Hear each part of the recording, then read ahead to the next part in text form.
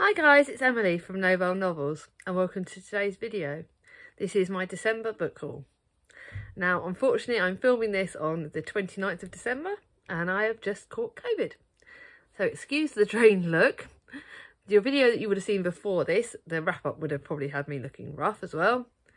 But hopefully this is going to be a fun start to the vlogs that I'm going to be doing in January. Hopefully it'll just be the first week where I'll be looking a bit rough.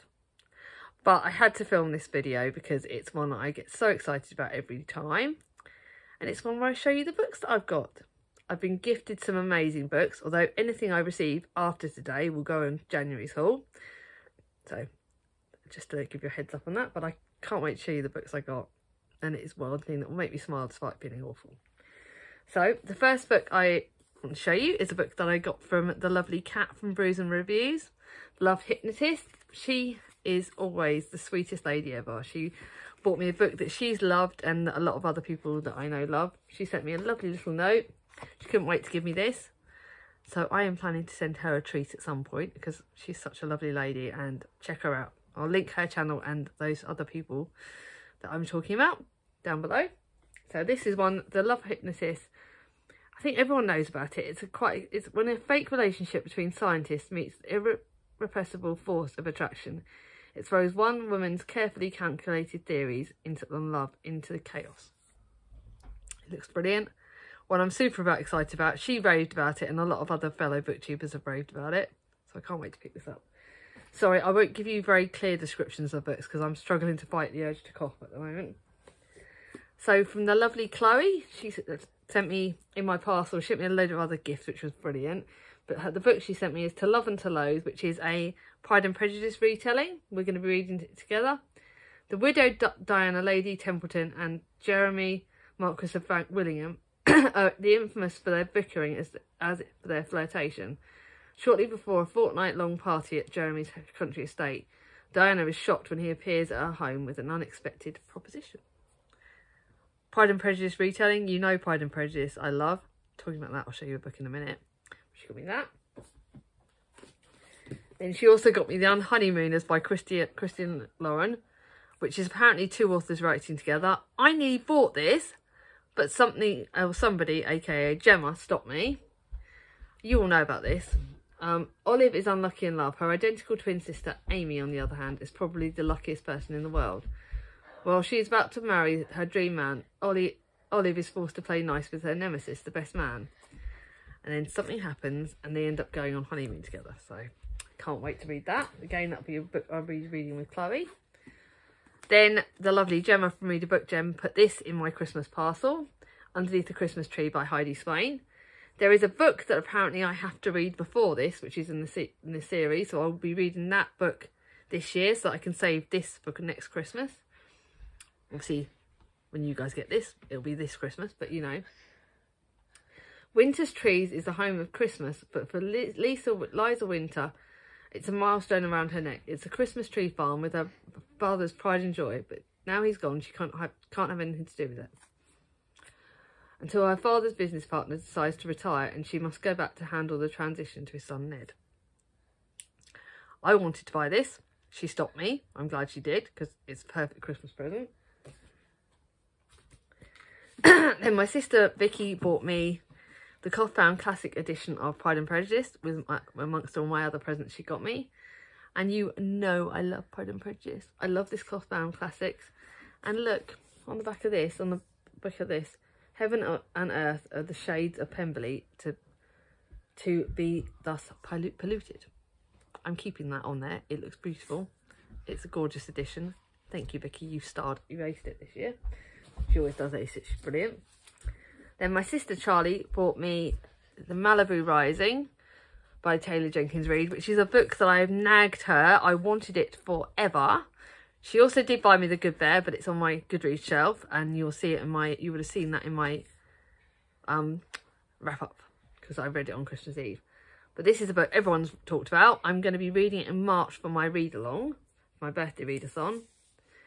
And again, I don't need to talk about it. Apparently it's historical fiction, even though it was set in 1983, which was, yeah, Hayden Thomas, which was 4 years after I was born.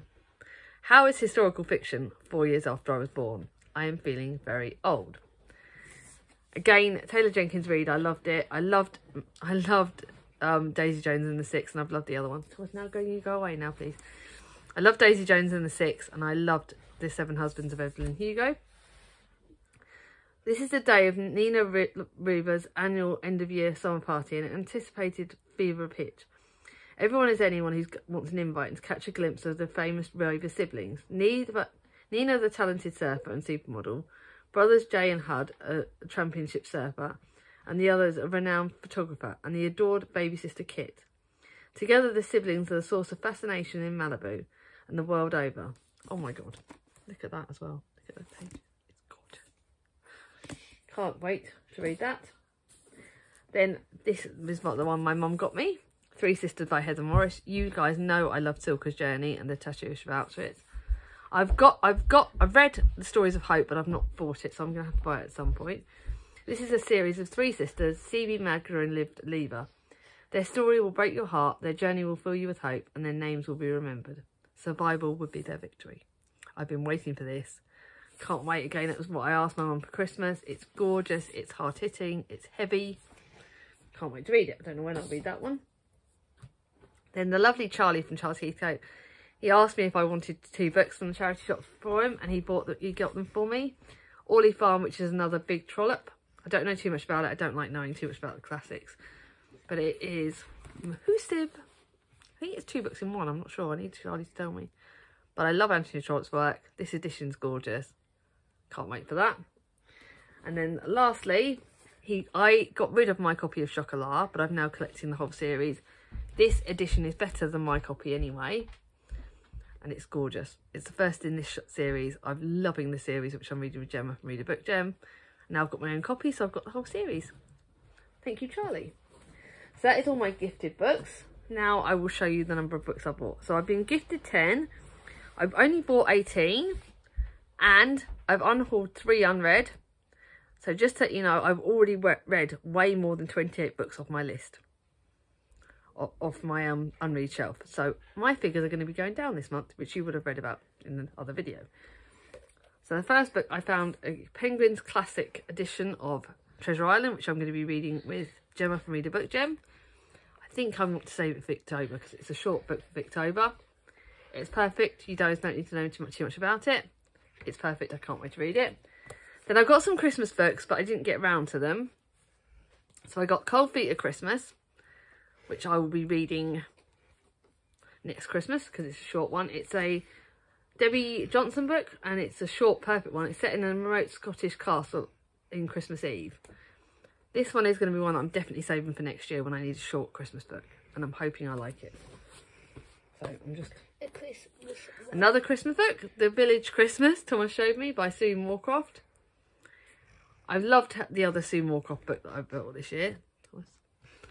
And this looks really good. It's Alexa Kennedy is an interior decorator for the extraordinary, and she's tasked with giving the little village of Middleclip a community cafe that it's dreamed of. Another book for next Christmas. Actually, I'll show another Christmas book, actually, Thomas. The other Christmas book is The Christmas Wish List by Heidi Swain. This is part of another series, the Winterbourne series, I believe. And I really wanted it, so to find it in the charity shop is brilliant. I'll read this next Christmas as well. Upset over losing her job, Hattie decides to join her boyfriend abroad. But first she's promising... Thomas, stop it. First she's promised to spend her last Christmas in England with her friend Dolly in the quintessential festive town of Wimbridge, which loads of their books have been set in, so I'm going to read that series this year. It wasn't my series goals, but I definitely want to read it this year. I think this is the Christmas one. It's kind of Thomas's saying. This is kind of Christmassy, but not totally. Just haven't met you yet, which is another book, and it's sort of Christmassy, but I'm not going to save it for Christmas. I'm going to read it when I need a cheering up book. Laura has built a career out of interviewing people on their epic real-life love stories. When she picks up the wrong suitcase in the airport, she wonders if this could be the start of something that's written in stars. I love This Time Next Year. This is a new release, and I really wanted it. There you go. And that's a kid book, actually. Thomas, sorry. Then I got Coming Home to the Island House, which is another historically fiction / chick lit. And that is, first of all, it's set in the summer of 1939 after touring in unsettled Europe in the latest adventure. Romilly Temple returns to Suffolk and to her new husband, the charismatic Jack W. But when Jack feels ill, the estranged children are called back in 7 days to bury the resentments and accept the new stepmother. So this looks good. Okay, I'm going to take Thomas's advice and show you the next book, which is Nicholas Nickleby by Charles Dickens. It's a Wordsworth Classic edition. I found it for £1. It's one of the only Dickens that I don't have, and I want to read it, and I'm looking forward to it, but it is probably one of my biggest books because it's about 700 pages. These are people who want to see this. Okay, this one's a random one that the lady at the bookshop picked me up, which is A Parliament of Spies by Cassandra Clark. I don't know if I'm going to like this, but she kind of encouraged me to pick it up, so I listened to her. Hope I like it. No, Thomas, I'm going to show this one, next one. This is The Lion Above the Door by Oranji Doral. Apparently this author's problematic and I don't quite know why, so I'm really sorry if it is. I picked it up before learning that. It's the author of The Back of the Class, which I loved. Ever since I can remember, people have always stared at me and my family. Dad tells me it's because we're special, that there's never anyone who looks like me, and my best friend Sanjito is my school's history books. But this year is different because our school is going to learn about the Second World War. I saw my name, my exact name, carved high above the church door, above the golden lion. I don't know who the other person in my name is yet, but I do know he's a hero, and that changes everything. It has a picture of I got another Christmas book, Sarah Morgan's Moonlight Over Manhattan. I love Sarah Morgan's books. Another one that I'll be saving for next year. a fairy book. Photo. This looks unreal. I know that I loved one of the other books by this author. Apparently it's a contemporary, but I'm not sure. 10-year-old Finn is a quirky, sensitive boy and he's having a tough time at school and at home. Outspoken Kaz, who has a sharp sense of humour and a heart of gold, is working at the cafe when Finn and his mum comes in. They don't know it yet, but the second time they all meet will be a moment that changes their lives forever. This is called The Secret Path. This is called The Secret Path by Karen Swan. It's one of the only Karen Swan books I haven't got, and I loved one of their books, and I'm not sure about the other one, but hopefully I'll love this. At 20 years old, Tara Tremaine has everything. She's a trainee doctor, engaged to a man of her dreams, and a passionate American biology student called Alex Carter. But when her life seems perfect, Alex betrays her in the worst possible way. Ooh, exciting. This is... I seem to be collecting this author's works. Lessons in Laughing Out Loud. Certainly do that the way I'm feeling today. Willow and Holly are identical twins. They are everything to everybody. Holly calls Willow her rock, her soulmate, and her other half. Willow feels the same about Holly. They are alike in every respect except for one.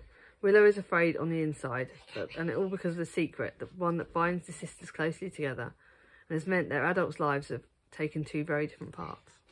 This is good but hard-hitting, so I'm preparing to get upset. Here you go. I've read this book, but I read my sister's copy, and I wanted my own copy, and it's The Mercies by Karen Milburn Hargreaves. You guys know I love this. You guys know I love it. Look at the spine. Look how gorgeous it is. I wanted my own copy. It's perfect. Pam Weaver. Pam Weaver, always in my heart. A very good wartimey kind of book, set in Worthing in 1939. When war is declared, 13-year-old twins, Shirley and Tom, are evacuated to the coastal town. They are very close to their mother, but leaving London is the only way to keep them safe. This is good, but very hard-hitting. Of course, what is this? I am currently going to pick up the first in this series, The East End Angels, because I need it to be a good last of the year book. And I've got found the Christmas book for it. So for 20p, I've only got one more book on my series, which is on my Amazon wish list that I need to collect. So I'll collect that, and then I've got the whole series. But I thought I'm going to start this series. I picked up this series because East End, which is where my mum was born in, Angels. I do believe in angels to a certain extent. So perfect. This will be safe for next Christmas. And then last but not least, a thriller, The Girls by Lisa Jewell, which I'm looking forward to reading because I love Lisa Jewell's thrillers. They're scary, but they're not too petrifying. So looking forward to getting that. And that's it. This video is a bit shorter because obviously I'm poor. As Thomas says, if you like this video, give it a thumbs up. If you're new to my channel, not subscribed yet, ring on my ding-a-ling. I'm sorry for the fact that forever. I'm sorry for the fact that this video is shorter and I've not gone into more detail on the books, but I'm feeling pants when I'm recording this. And I hope none of you get this, and if you have had it, take care. We'll get through this together. Don't have COVID, it's horrible. It is horrible. But anyway, take care, guys. It's totally horrible. Bye bye, guys. Bye bye.